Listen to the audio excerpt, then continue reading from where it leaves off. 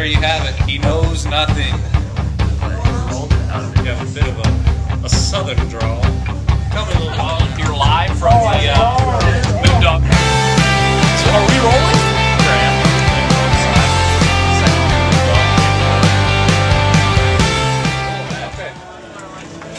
Hi, once again, I'm Cody Fick alongside second-year Moondog Alex Burgos here at the lovely ballpark they call Franklin Rogers.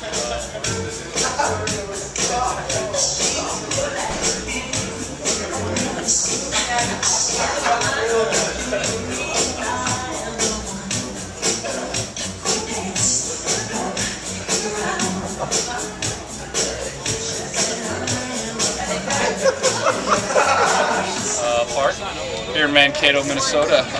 Alex, talk to me a little bit about the Moondogs and the recent struggles on the field. Excuse me. I think we'll be fine.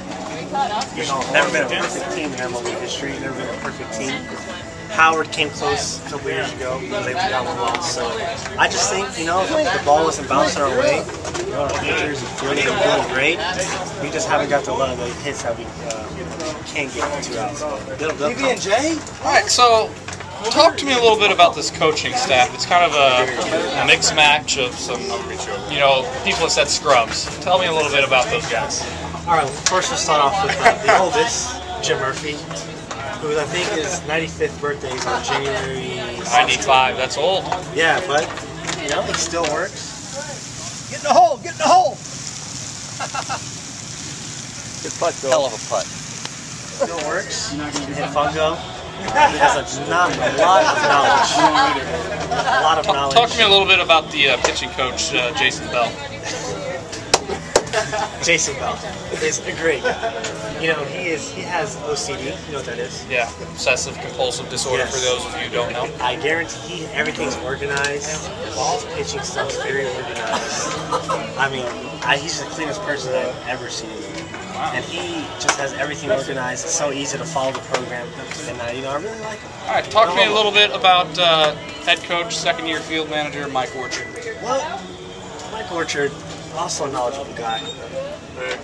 But, you know, his temper issues get to him. Which brings me to my next part. Sorry to cut you off. No, it's okay. Mike Orchard recently ejected from a ball game. Do you care to elaborate?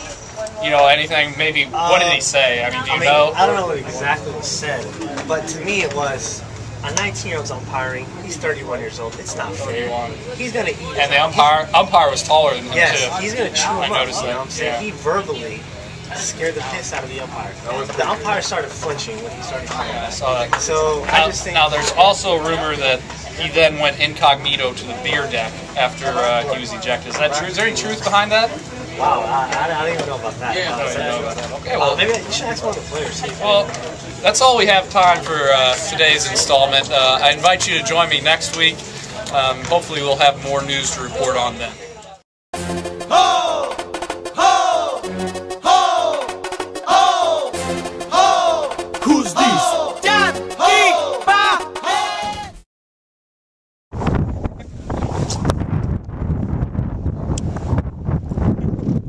Hi.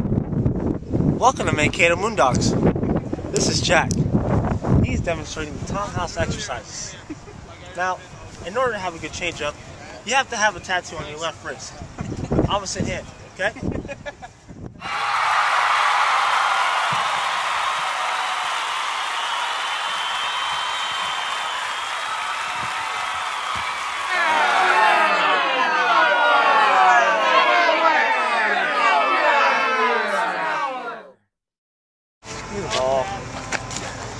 I'll give you this ball when you get your head on straight.